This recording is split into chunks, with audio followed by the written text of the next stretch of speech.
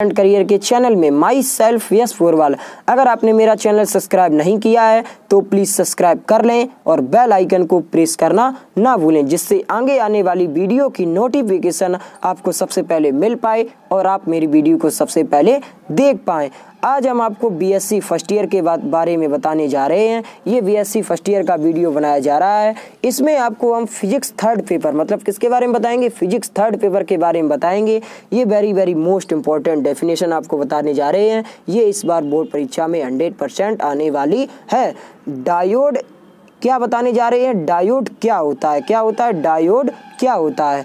Diode एक semiconductor component है, ठीक, जो P प्रकार और N प्रकार के पदार्थ को मिलाकर बनाया जाता है।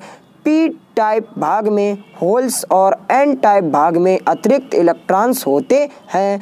P टाइप और N टाइप जहां मिलते हैं उसे संधि बाधा कहते हैं। क्या कहते हैं, संधि बाधा कहते हैं। डायोड में P टाइप सिरा एनोड तथा N टाइप सिरा कैथोड होता है। एनोड का मतलब प्लस और कैथोड का मतलब माइनस होता है। क्या होता है, प्लस और माइनस होता है। जैसे बैटरी में एक तरफ प्लस होता है एक तरफ माइनस होता है। ऐसे हम एक बार और वीडियो को रिपीट करते हैं। डायोड एक सेमीकंडक्टर कंपोनेंट है जो P प्रकार और N प्रकार के पदार्थ को मिलाकर बनाया गया है या बनाया है। P टाइप भाग में होल्स और N टाइप भाग में अतिरिक्त इलेक्ट्रॉन्स होते हैं। P टाइप में क्या होता है, होल्स होते हैं और N टाइप में क्या होता है, इलेक्ट्रॉन्स होते हैं।